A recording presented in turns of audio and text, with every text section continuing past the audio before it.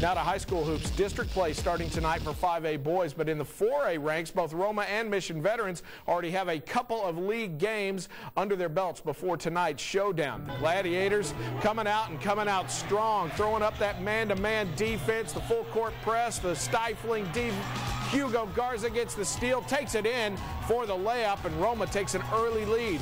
Back come the Patriots, though. Coach, watch Servando Abrogo to Matthew Guajardo, takes the baseline, puts up the pretty reverse J for the score there. But Roma, red hot. Reyes Flores in the post, backs in his man, the unguardable jump hook. Gladiators go to 2-0 in district play with the 78-64 win tonight. You want more scores? Check them out on Twitter. We've got a ton of scores at Action 4 Sports. You can check them all out. We'll put them all up on Facebook at Action 4 Sports a little later. Got photos and more on Instagram, and check out more on valleycentral.com.